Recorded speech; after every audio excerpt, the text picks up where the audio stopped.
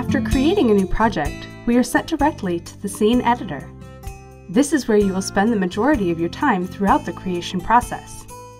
The Scene Editor consists of 5 main areas: Scene Panel, the Command Palette, Live Preview, the Scene Content, and the Software Toolbar. The Scene Panel is where you can create scenes. They contain the commands that move your game forward. You may also categorize groups of scenes with chapters. The Command Palette is where you can see the commands available in Visual Novel Maker by default. Think of them as jigsaw puzzles that you can put together to make things work. Live Preview is where you can see your changes in real time. By default, Live Preview doesn't update immediately and has to be changed in settings. More information about this feature will follow later.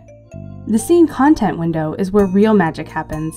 This is where you place commands to assemble the current scene, which can be dragged from the command palette or typed in manually.